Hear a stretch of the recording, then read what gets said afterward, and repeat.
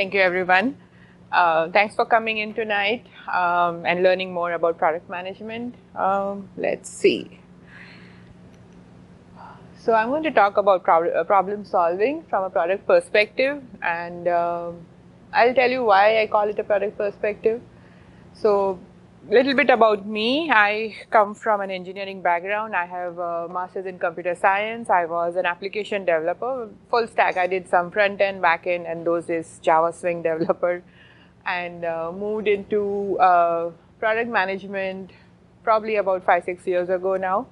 So my journey was like from one of the important things that I worked on was at CBC. I was a lead Java developer for something called Hockey Night in Canada, which is our first iPhone app for the hockey game, the NHL, and brand new to CBC. And it's like, here, take this game and deliver it on all devices, on iPhone, on Android, on the mobile web.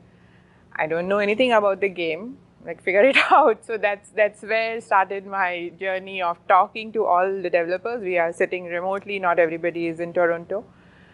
Started talking to the vendors because they were providing us with the data, started talking to the subject matter expert to gather all the requirements of the game and how should it work, or with the design team. So that gave me a little bit of a flavor that this is more than development. I think I can do this and I'm enjoying it. That was more important. I'm not sitting behind the desk all day writing code and not talking to anybody. I'm interacting with real people and making a bigger impact. So after I moved, so the app did well. It was like #1 on the App Store for like 3 weeks, and we had like 300,000 downloads.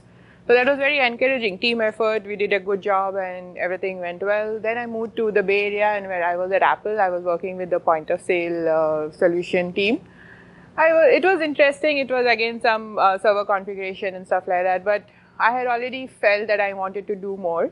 So then I quit my job at Apple, and I'm like, okay, what next? I didn't know what next. I wanted to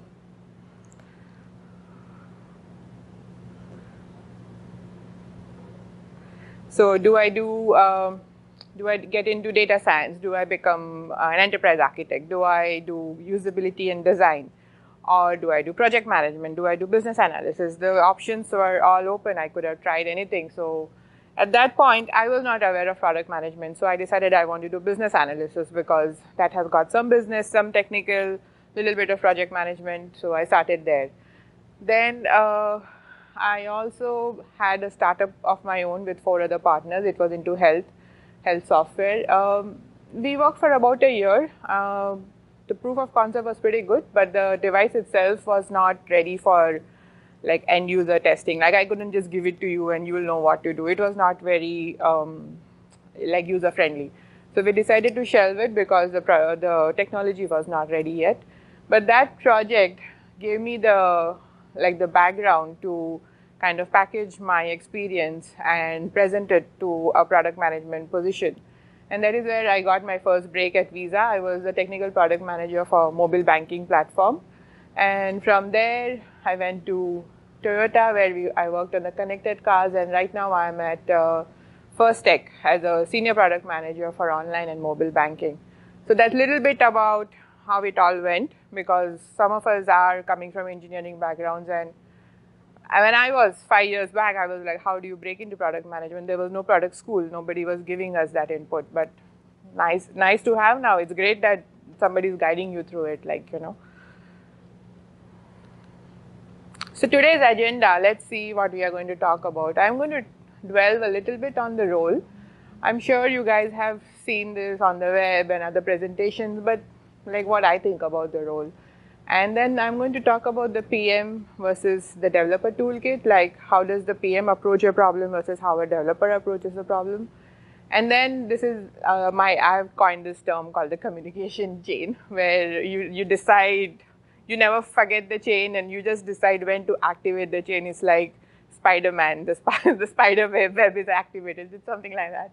And then there is the type of challenges, right? Like what kind of challenges as a product manager you are going to face. And then there are those 3 types of challenges we are going to dig into further, like the current product, the problems with the existing features, new development. You are developing something new. It's about to be released. How are you going to address the problems that come with it? And long term, like, so the CTO will come and say, okay, you've done all this great work. Now tell me what we should do next. Well, I don't know. Okay, then figure it out. So how do you figure it out? The strategy and roadmap is one of the things we are going to touch upon. And then the final is, what did you learn today? The key takeaways. So the role. The product manager, I'm sure you have seen this before. We lie right in the middle of design, of technology, and for business. So I think of it as an interdisciplinary role. It is like a bridge between various business units or various departments in your organization. And what is your key function? So you represent the voice of the customer, and you define the what. What is this feature going to do? What is the user interaction with this feature? What are you expecting out of this? Like, say, Uber, when it was brand new, right? What was Uber's selling point? One is they want to make the ride sharing easier, and the second one was they want to add like an extra source of income to somebody. So they were the two main goals that Uber was trying to solve. So okay, so now you want to do ride sharing, and now you want to add income source. So what are you going to do now? So who are the players? The guy who wants the ride and the guy who wants to offer the ride, right? Now you develop the ecosystem for these guys, and then you define what that ecosystem means, what it means today, what it means after 1 year, what it means after 2 years. So that is what you are thinking about. You are always thinking about from the customer perspective, but you are also thinking about the business. How is this going to be? How will this work for us? I mean, finally, you have to survive, right? You can't just do a good job and not make money out of it. So the key factors, from my experience, the key factors to product management success has been building relationships within the organization, especially when you move from a startup to like an enterprise. There are a lot of people that you need to be involved with. So building relationships is very important, because you can't just expect them to like react to you the day you need them. You need to know them a little bit in advance to kind of form that working relationship with them. So sometimes you need to do things for them that it's not really your job, but you do that to build a relationship. Also, the product manager always needs to think of the data. How many members are going to be impacted? What does this mean for the organization? Is it going to bring in new customers? Is it going to bring in revenue? Is it going to build, like market share? What is it bringing to the organization? And we need to also communicate very clearly and very concisely. So if I have a problem, I will have to customize my information for my development team, for my design team, for my marketing team, for my customer sales team, different teams, same problem, but different set of information. So it's very important to customize your communication. And now, we are going to talk about the product manager versus the developer toolkit. So as a developer, what was I doing? I was thinking about algorithms, which is like how the system is working, how is it thinking. As a product manager, I am thinking about how the people are behaving, what are they thinking. It's a system of humans, while the algorithm is like a system of machines. And databases, how is the data stored, how is it correlated, how is it moving, what is the relationship. In data insights is on top of the databases, right? You are understanding your view of the product through data. Like the data is telling you a story. You need to figure out what story it's trying to tell you. And configurations are like relationship between systems, our servers and everything else. So as a PM, your relationship is within the organization, and to a certain extent with your customer also. Like, you should know what your customer needs. So code is the language for the developer, right? So communication is what is needed for for a product manager, communication is very, very important. That is where many things fail and there are many roadblocks because you have not either communicated accurately or you have not communicated early enough. And then deployments is like you are deciding when to release things out, when to, what is the timeline looking like, what other dependencies you have. And on the product management side of things, the strategy is the last in the list, but strategy envelopes everything else above it. So the strategy will consist of your customer empathy, your data insights, your relationships, your communication, everything will come into your strategy. So this is my communication chain. Ta-da! So product manager is right in the middle. And now, this is like a snapshot of like where I come from the financial industry. But you can have different kind of actors in this chain, right? Like you can have, if you're a product company, you will have like business development, sales team. So just remember that you need to always remember all the key players in your organization, and you need to decide whom you need to communicate at which point. So you have the customer right in the middle.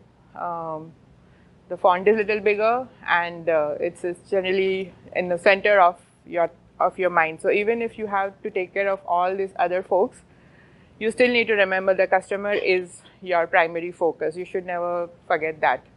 Then you have the executives and the sponsors in your organization, the design team, the enterprise architect, the developer and the QA, the vendors, the marketing, product support, technical support, legal. So now you need to figure out every given problem, how are you going to communicate, when and to which group. Any questions so far?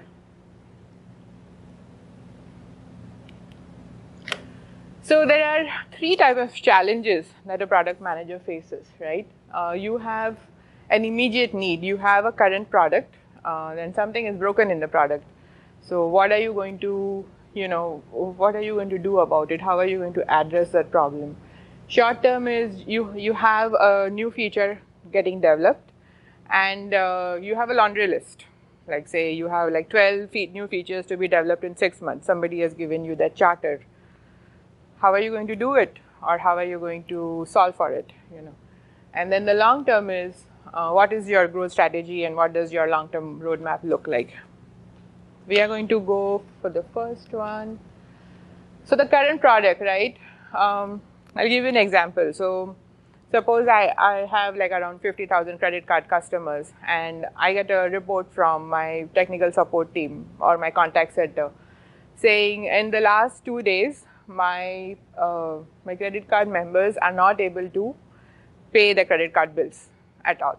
So the question is first, like the first few emails will come to you saying this is escalation, we can't get this is such a big risk. It will come flowing down to you.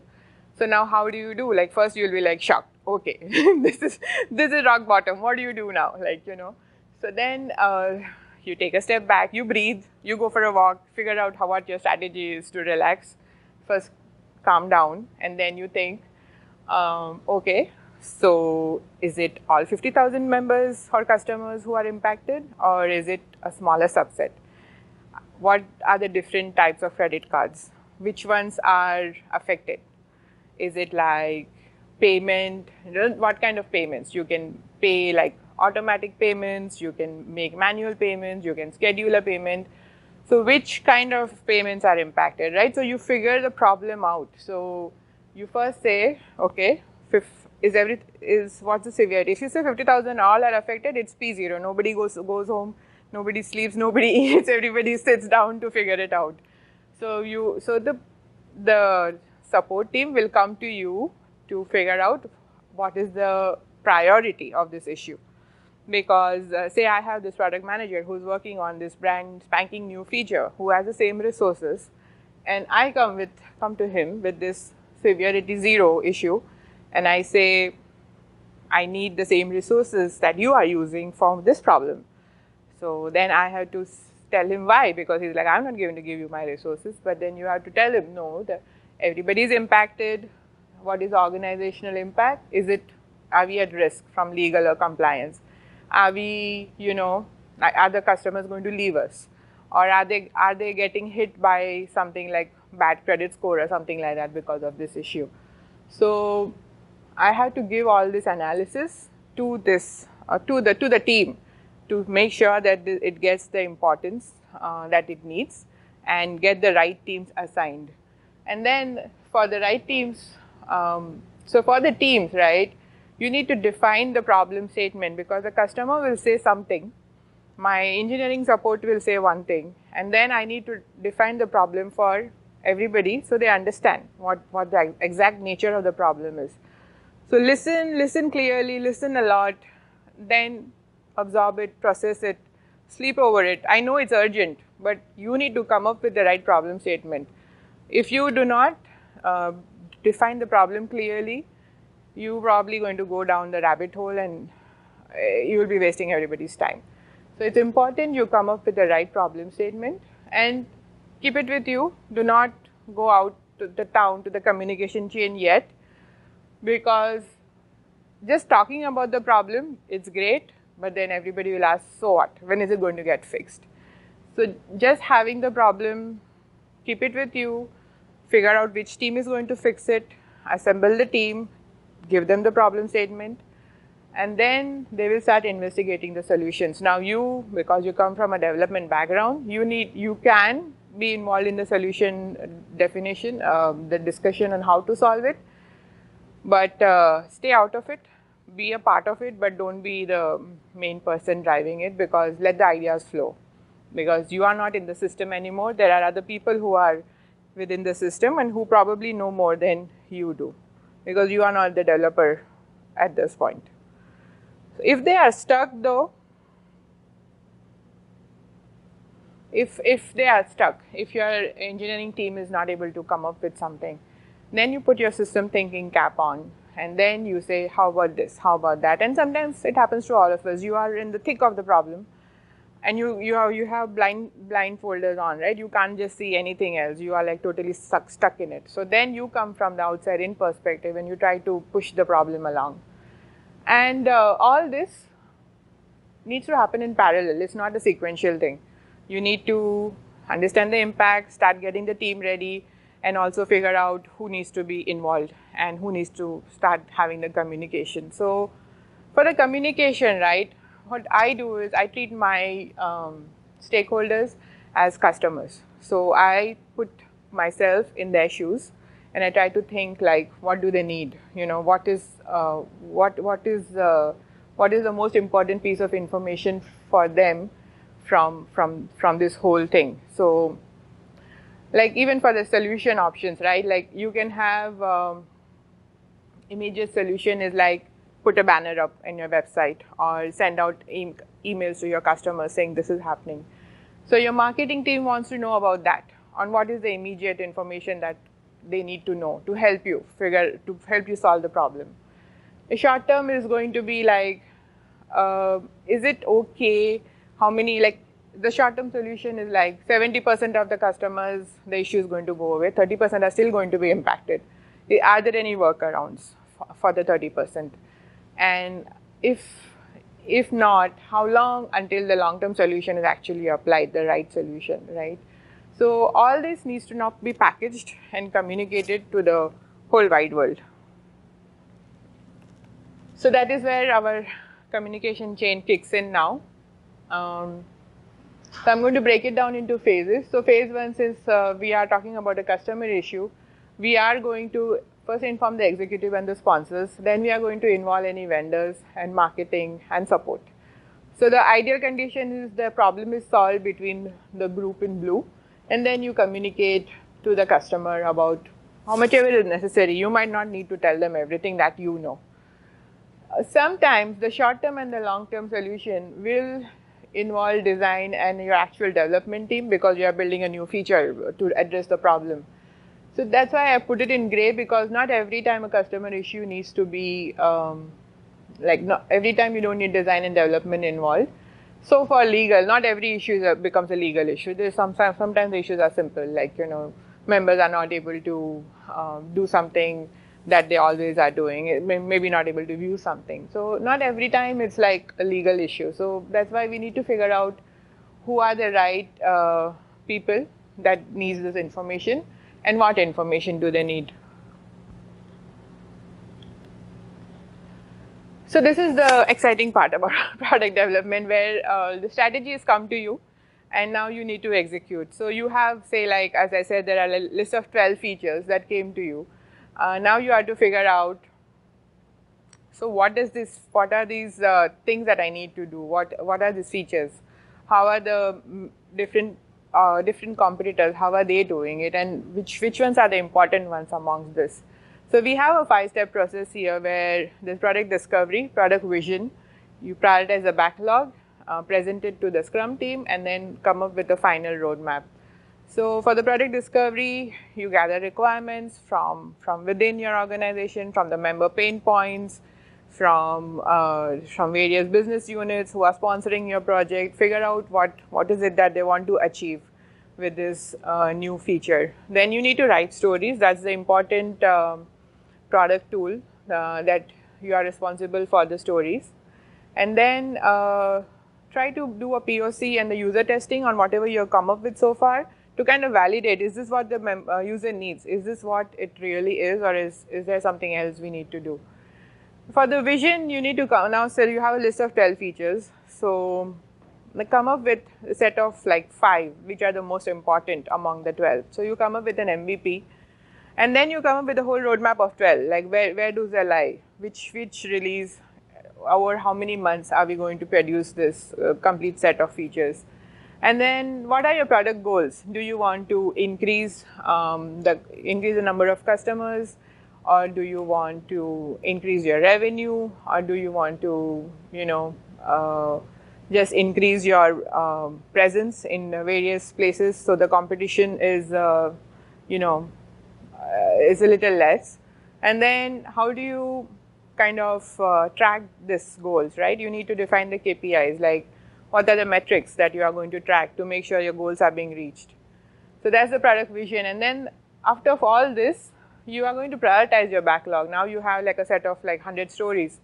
Which one comes first? Which one comes next? So now you have to give it a priority. That comes from, you need to figure out, is it valuable to the customer? And if it is, how valuable it is, how important it is. And does it align to the business objectives? So it needs to align both for customer and for your internal organization, not one or the other. And then we take all this and we present it to our Scrum team, where they will estimate this whole backlog. And depending on that, like your feature number 1, like say I want to present credit card statements. I have 3 things. I want to present credit card statements, mortgage statements, and debit statements. So my team will tell me, if you do credit card statements, it's going to take me 3 months. But if you do debit and mortgage, I can give you both in 3 months. So which one do you want? Which one is more important? So then you go back to your prioritization list and figure out why credit card statement is more important than the other 2, or is it okay to switch? So that is where you kind of reprioritize, and then you come up with a final roadmap now, which you need to socialize it to everybody in your organization and get their sign off and commitment saying, this is what we have all agreed to, this is when it is going to be delivered, and this is the timeline. So now the communication chain is a little different because we are in new product development. So the phase 1 is going to be the executive and the sponsors. The design and development will help you with the POC and then with the estimation and everything. And the legal needs to be aware of any new feature because of all the regulatory risks that we run generally in the financial world. It might be something else in different industries. So this is what the communication would look like. Then when you are ready with the features and now you want to take it to market, that is when when you're ready with the roadmap, actually, you engage the vendor. If there are vendors involved, not just your internal development, but if there are vendors involved, you engage them for the delivery of this new feature. Then in the end, you engage the marketing support, who will then be the last mile kind of communication with the customer, hey, we are coming up with this new feature, present a, kind of how to video, send them some brochures, whatever you want to kind of get more engagement from the customers. So this is what the new product development cycle looks like. For the last one, yeah. Okay. So I've read a lot about how to bring the product, the design, and to make the roadmap and to set up the hype box and all that, prioritize. Yeah. What do you do after you give that to them? The dev team is working. They're working for 3, 6 months, whatever, knocking through every single task you've given them. What do you do in that time? Are you taking on new projects? Yeah. Okay. You are taking up, no. So you are taking up new projects, and the Scrum team will come to you for small use cases that you have not thought of. Or they'll be like in our case, there are a lot of dependency on outside vendors. Like they'll say, we thought the API does this, but it's not doing it. That is going to impact the design, that's going to impact the feature itself. Then the conversation starts again. Okay, we thought it's going to do this, but it's not doing it anymore. So how do you want to approach it? Nix it, ask the vendors to actually build it, build whatever is missing, or wait for later. So those conversations begin again. And while you are, so what happens is you define the stories for the MVP, and the engineering team starts working on that. But the rest of your roadmap, you need to start preparing for those stories in bulk. Because I have a story writing framework, and it's exhaustive. Like if you write like those many stories for every epic or every feature that you want to release, it's going to take up all your time. So the requirement gathering phase is the busiest for a product manager. And the Scrum team, when it kicks off, you have forgotten about those stories most of the times. You just know it's proceeding properly and it's working as planned. But you are focusing on the next set, the phase 2 release, the phase 3 release. You are working on gathering information for the next chunk of work. So typically, how many, it's called projects, but how many individual groups are working on it at once? Is it 2, is it 3? I mean, in your experience. So, see, at Visa, it's like a technology company, right? The groups are huge over there. There are like many groups working at the same time. But for something like a credit union, where you are in the business of banking, but not really in technology, the teams are much smaller. So the delivery pipeline is much narrower in these cases. So we are like 4 or 5 product managers in our group, and we have like 3 teams amongst us, like if it's not more than that, so then we need to prioritize the work amongst ourselves, because not everything is going to get done as we want them. There's continuous negotiation that keeps happening on our side. So you mentioned that the requirement gathering is one of the most serious. Some product managers also attend the daily scrum. Yeah. Yeah, we do. So what happens is, in my experience, initially when the project kicks off, so the most important thing if you are doing agile for a product manager is grooming, where you actually groom the stories, where the stories are first time being seen by the Scrum team. So that is where it will be like, okay, this can work, this cannot work. Did you think about this assumption, this corner case? All that will come up there in the grooming. Then the product manager goes back, does the homework, and comes back depending on what questions came up there. Then after, like in 1 week, we have like a planning session when the stories are called play ready, when they are all cleaned up, aligned. At that point, if the Scrum team says, no, this just cannot happen, then you throw the story out of that sprint, because it needs whatever, there's a dependency, it needs more information, whatever. And the last part of that sprint process is the commit, on the day which the Scrum teams actually commit to that amount of story points, So those are the most important steps for product manager. And the daily scrums, I attend sometimes I don't, depends on, if it's a small team, its interaction is like ongoing, So then, and the project manager or the Scrum master will actually have your back. If there's a question and you are busy with some other meeting, they will come to you and they'll tell you, these are the questions, come to the next meeting, Regularly attend the sprint.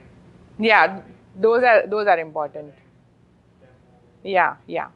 Those are the most important meetings. Scrum sessions, the daily scrums, stand-ups are important, but more for the team, more rather than the product manager. Unless like you know there is a issue going on, and you are aware of what's going on, then you can. And there's continuous Jira updates happening. So if you keep track of it, you know what's happening in the team. The story point, the rate. The burn down chart, yeah. Yeah, we look at that, yeah. Because if you don't keep track of it, your delivery will be at stake. So I am always having an eye on it because you have committed, right? That you have said, I'm taking your money, I'm going to deliver it in 3 months or 6 months. At the end of 3 months, I can't say, sorry, we didn't make it, you know. So, but do you track what's the right term, the rate at which the number of protocols velocity? Yeah, we track all of it, yeah. But the Scrum Master does all that because this is a enterprise. Like if you are in a startup, the product manager is expected to do all of it. So the product management function, right, in every organization is different. So it depends on the size of the organization, your responsibilities will change. But product management and project are, it can be called in one box in certain places. Like, you know, if it's a small enough team, you can do it. You have 50 people there, you can't do both functions.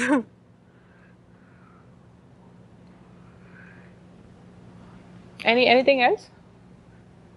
I had a question on the communication chain, Mm-hmm. but I was hoping to ask at the end. But maybe Sure. it's the right time. Yeah, go ahead. So when you say customers, Mm-hmm. are you talking about existing customers or new customers? And does that mean like I don't see like sales? Yeah, because in our where I come from in the financial industry, we don't have direct connection with the sales. It's a different channel that they go through. So right now we only focus on the digital customers. So the sales is for banking is different, right? We have branches and we have digital channels like mobile, online, you know, the mobile web. So that's why our customers are generally the existing customers, or if we have like some new integrations happening and we know that the new customers are going to come in, then we can communicate to them also. But since bank is very regulatory, you can't really just go and get customers. You need to know them before you even interact with them. So it's kind of very you know, like kind of restricted on what you can and cannot do. So that's why this is a little different when it comes to the financial industry. Also, you mentioned the previous thing about customizing your communications at the same thing with different partners. Now, let me get this down. Sure.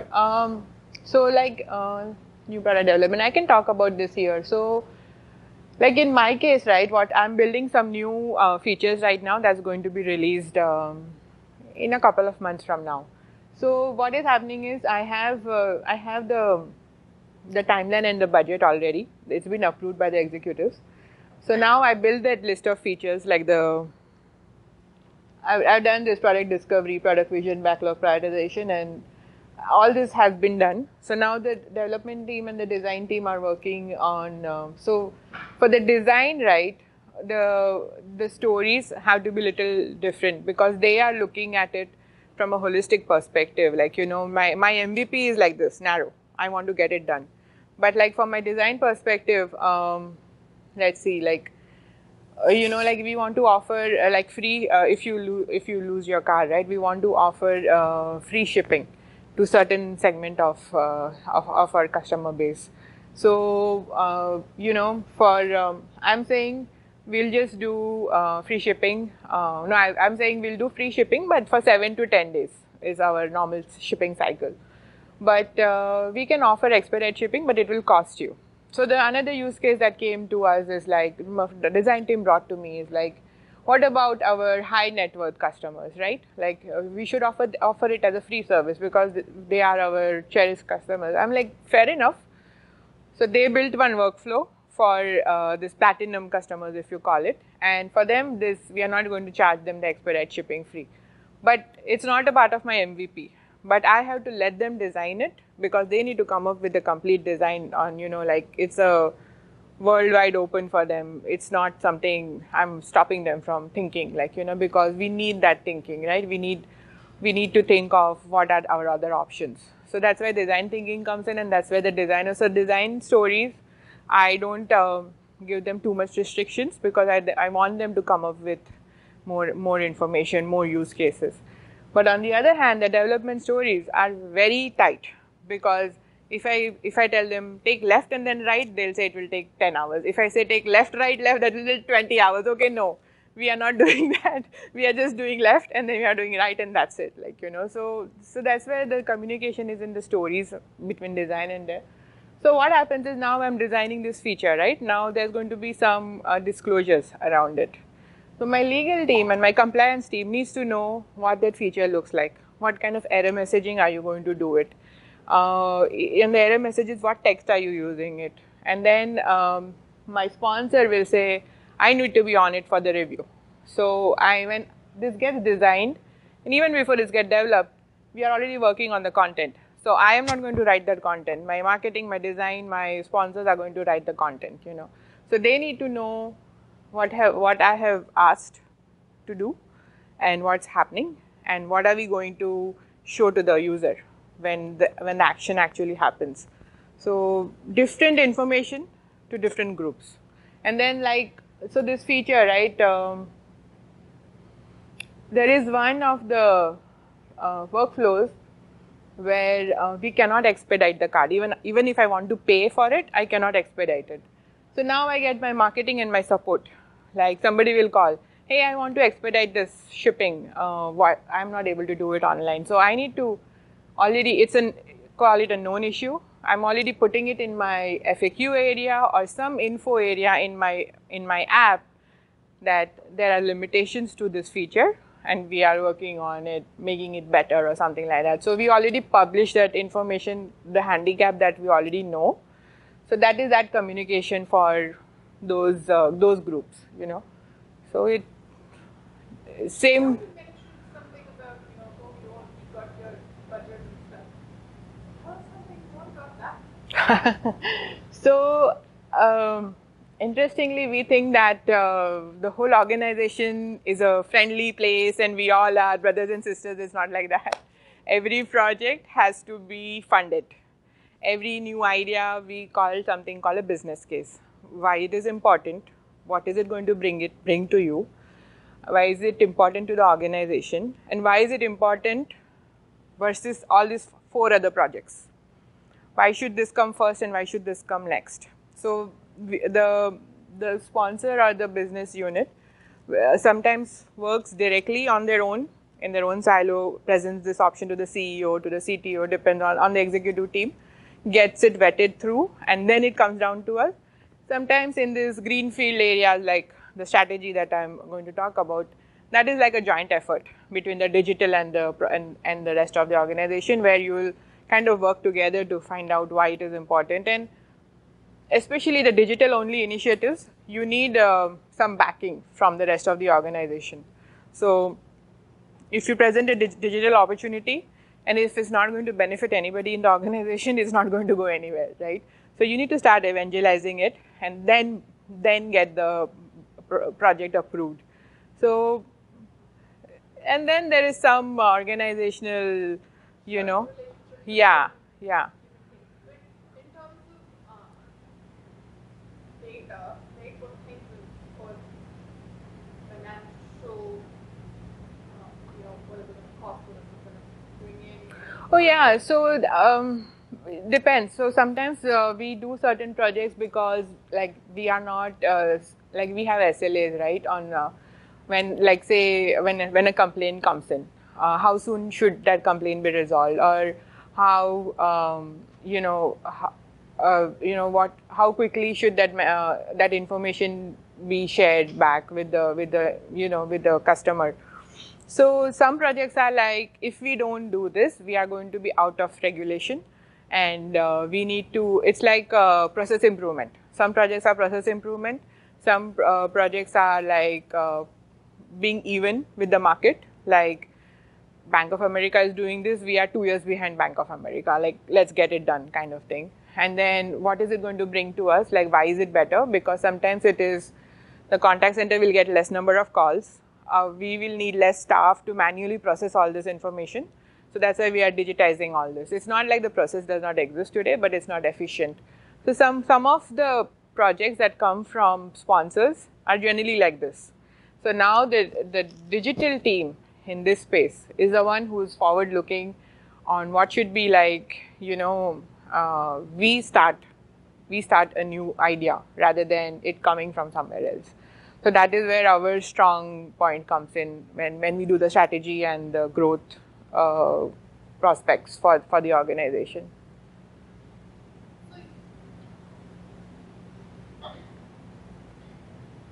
When it isn't coming from sponsors, right? If it's coming from sponsors, you don't need to convince them. Yeah. Right? So when it isn't coming from sponsors, I'm asking because it's the world that I come from, right? When you're in engineering, the product manager is telling you what to do. You don't really see that much of, how they, everything's sort of soft. It's like, well, we have a time disaster recovery thing and so much time. And, it's the give and take thing. But I was wondering if there was more, hard data. But it sounds like maybe there's not. So I will tell you from at least the way I do it, I get the hard data from, unless you are doing something groundbreaking, which is not done before, then there is no data. Then is what you think, what your intuition tells you. Oh, you lose customers, but how many customers do you lose? So what we do is, so we have different channels. We have a social media channel, we have surveys, we have contact center, which all this information, all the complaints come to us through all these various channels. We distill these complaints, we make a list in terms of which area, what complaints are coming, and we take the top 5 and figure out how to address these problems. So that gives us one set of data. The other set of data for these newer inventions or innovations are, I do industry research on what the industry is saying. You have these paid reports from a few places where you can actually get more industry insights on how small places are actually achieving a lot more. So that gives you like more motivation that if a small 20 million bank can do this, then we are much bigger and we should be able to do it, and we might have better results because we have so I'm at a credit union, right? We have a mission. We are a not-for-profit, right? So we are for helping people achieve their financial dreams. So it's like a small for-profit organization can do this. We even have a better a better concept going here for us.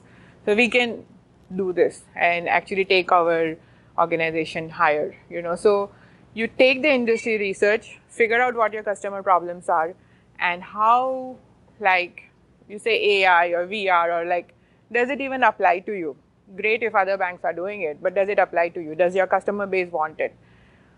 And if it's like a maybe situation, I don't know, like loosey-goosey soft thing, then try to get a POC going and see if it even matters, It might not be even hardcore POC. It might be some using one of those, make your small little app and publish it on a few mobile apps, just click, click, click and create your apps. It might be even that. Get it tested and see if it's even there's an appetite for this. If it's not, then you are wrong. Move on, Don't invest everybody's time and money on this. So when there's no data, you might have to do some testing, but most of the times there is some sort of a data available if you need to look hard enough. Anything?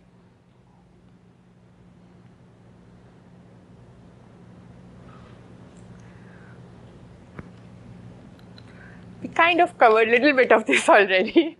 So for the strategy and roadmap, that's how I was saying, we do the industry research, figure out what your predictions are. There will be a report saying 2017 forward-looking predictions for finance industry, or 2018 first half, second half, and there's a lot of information out there. Also, conferences are relevant. If you pick the right conferences, you will get a lot of interesting data and knowledge on what other people are doing and how they are thinking about things. I like depends which ones you go to, but I generally like to listen to them. And slowly, and also YouTube. I was doing some research on my own new strategy I'm coming up with. I just shut myself off from everything. Tell your manager I cannot think of anything else. I need to think of only this for one day. put the YouTube on, find the right videos, and live in that world for a little while. Like let it percolate in your mind. Like you should start living and breathing it for a while.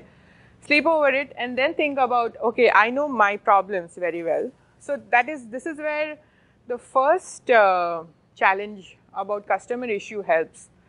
It's because when you talk about that customer issue, right, it's like production support. It's like, I'm a product manager. Why am I doing production support? Well, you are in a new domain. You are in a new industry. You don't know anything about it. The production support is like you're closest to your customer at that point. And the production issues will come from different areas of your product. It's not going to like, oh, I'm an expert at this, and no, it will come from everywhere.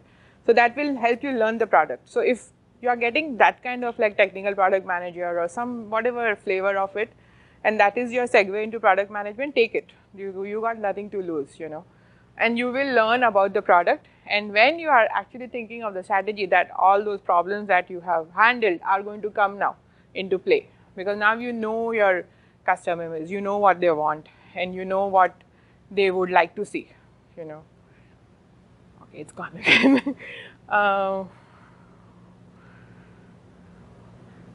So yeah, so you come up with some assumption saying, I want to apply this new technology to my customer base. So great.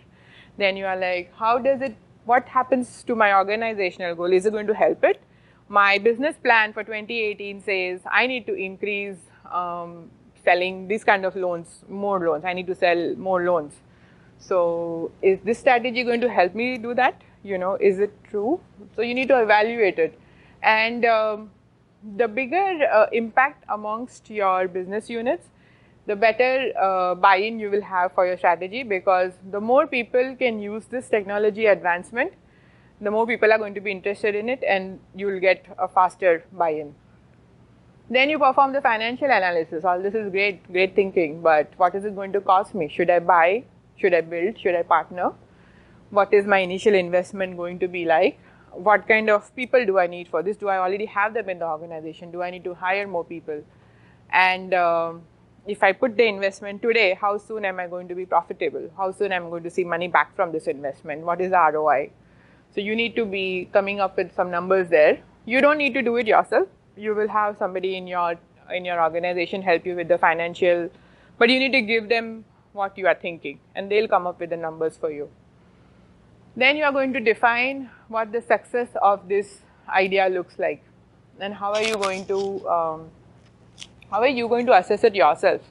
That is where the POC comes in, right? So you build a quick and dirty POC, see if it even is worth it, and then you also put in what kind of KPIs are you going to track, because you will say, if I don't bring in 10 new customers in 3 months, means this project is failed, it's out of the box. So you lay it down for yourself, keep it real for everybody, right? Don't keep trying. So the KPIs you define, are they specific to each major feature? Yeah.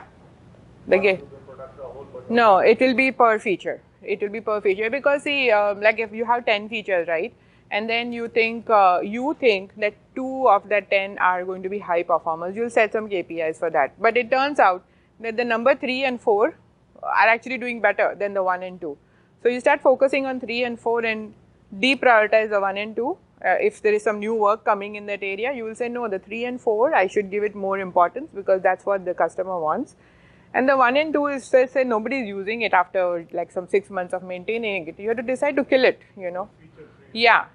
You just say, okay, nobody is using it, forget it, let's get rid of it, because maintaining it will also cost you, right? multiple features can also have Yeah. And then you have this wonderful idea, you have the financial analysis done, you know it's going to work. Then you share your dream. You create a vision, mission, strategy, and then you start getting buy-in from, so that business relationships that you have built in the first 2 sections is going to come to use now. Like you start talking to them, hey, look, you already have a good relation, because see, I helped you with this project, I helped you with that project. Now I have something for you. What do you think about this? Can you help me, make it, promote it, so I can actually get people interested in it. So that is when So this is where the chain gets activated again. The famous chain is here.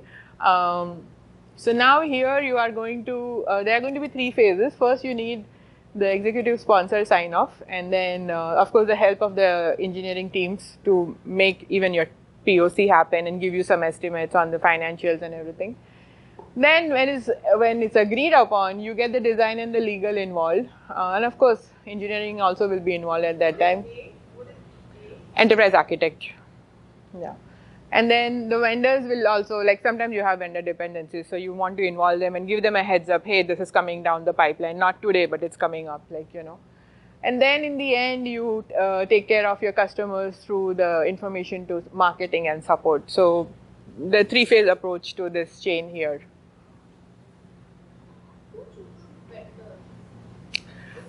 It's generally an architecture function. Generally, they are the main players in it, but there are different people involved, especially when they're technical, buying a platform or something. Then there are information security is involved. Then there are the development team is also involved, because after you buy the product, I'm also involved. We did one recently, and I'm also involved because I am setting the vision of the product. So I need to make sure that the product, after, yeah, yeah, how we did it is we created like an RFC. We created like a list of 100 questions for 10 different teams, and then those RFCs were submitted to like around 8 or 9 vendors. They gave the responses. We took everybody's inputs, weighed the inputs, and picked 4 finalists. Out of 4, we picked 1, and that's how we went about it. But yeah, sometimes the product manager is not involved. This is a good scenario.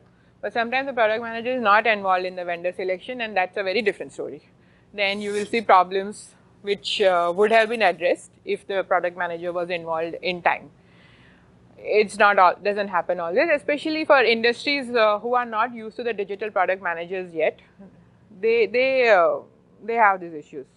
What about when, if you're engineering people and, are you agree with when they're using libraries and, whether or not they put it legal for? No. That's there is some sort of a code review. We do run some sort of some tool to check on the code for certain things, but it doesn't go as far. Yeah, between engineering and architect, it gets resolved, all those issues. What about? Would it force you to make sure that whatever product you're developing, that it doesn't run afoul of patents, Like releases? patents. Packets? I don't know. Patents. Oh. I haven't seen patents coming from our place. No. I'm not aware of it yet, no.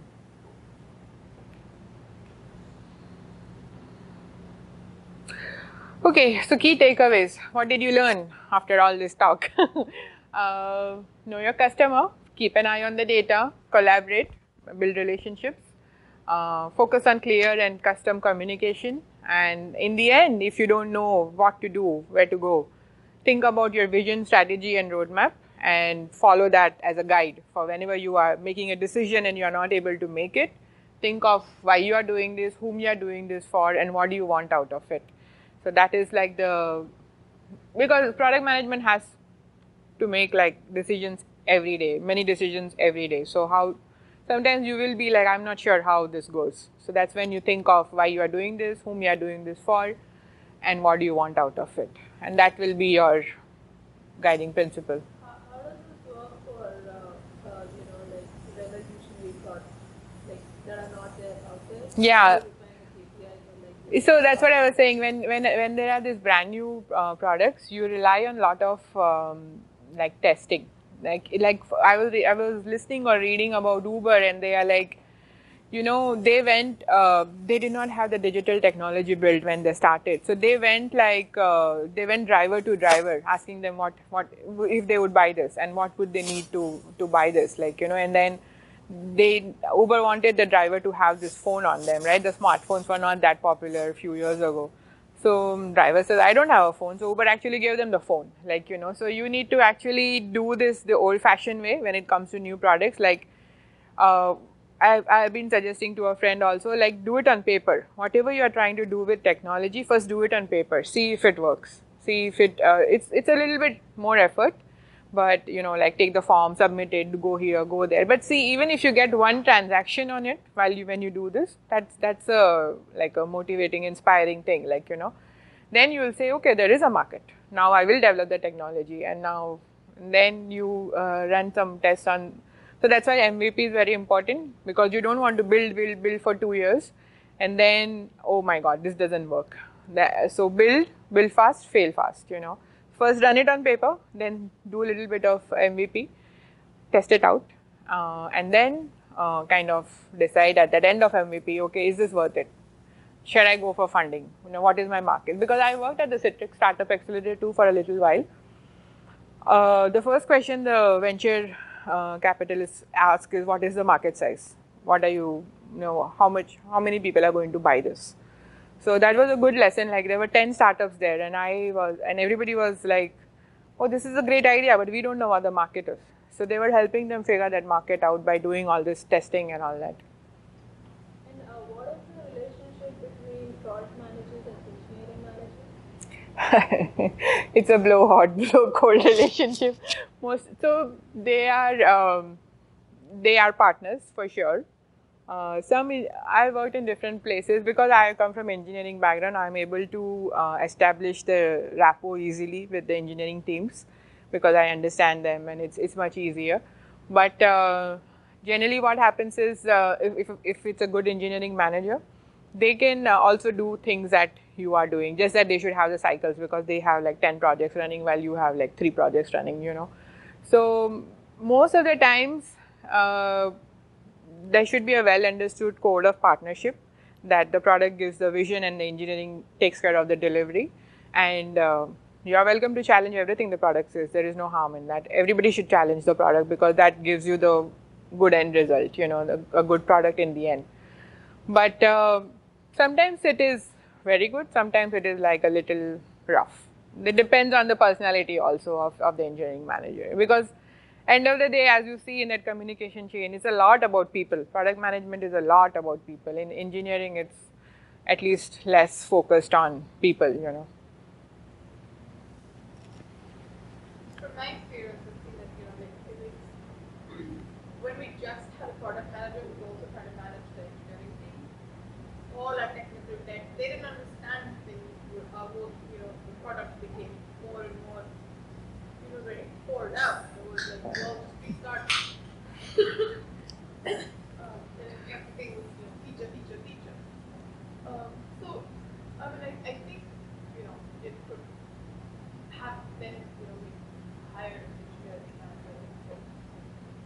Yeah, the goal is different, right? The product manager goal is to build the best product, and the engineering team goal is to deliver the product, right? So whatever has The best product, they define it a different way, though, right? I mean, there are these things, you know, because the business is demanding stuff from them. So I think, like, you know, Oh yeah, there is always a handoff. That will happen. Like, you know, oh, this feature has been requested, but you don't think it's the best option. Then you kind of find out a way to do it, or at least because I did it. Like, I had this list of 12 features to be delivered in 6 months. I'm like, this is not going to happen.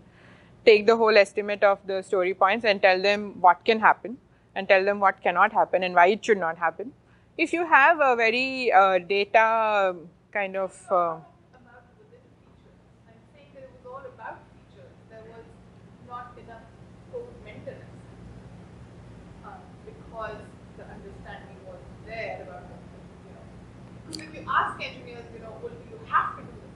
So things were very high, you know, like, okay, you have to move to TNS 1.2, otherwise you stop. Yeah. With the gateway, then they understand. But the things which, because engineers will answer yes, no. They say, do you have to do this? They say no. but it's right. I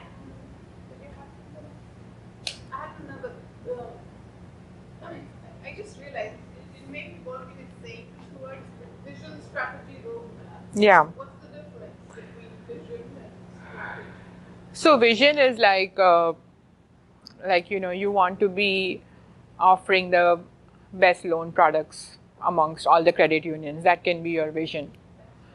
So loan products amongst the credit unions, right? You can say that I want to be the best loan provider amongst the credit union. That is your vision. So strategy is like, okay, so what is needed to do that? So do you need any new technology? Do you need how are you going to do this? You need to build partnerships from outside. How are you going to become the best loan provider? Because in the fintech space, there are so many people doing so many different kinds of micro loans and all that. So how are you going to make this happen, right? So do you need a technology? Do you need new partnerships? What kind of support do you need within the organization? So that will be your strategy. And the roadmap is to dilute the strategy into like a real execution plan. Like, I need this new technology by 3 months. Then in the next 3 months, I need to build partnerships. And the next 3 months, I need to actually start seeing people coming in through this partnership. So that's the roadmap.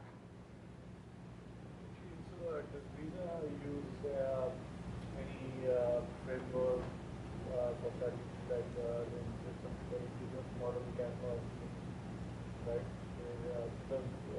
Is this a framework? Oh, no. Visa is a very big organization, so their stuff is very different. But the business model canvas, that is used a lot by startups, and sometimes even I refer to it when I want to come up with the strategy and all that. It helps you think clearly,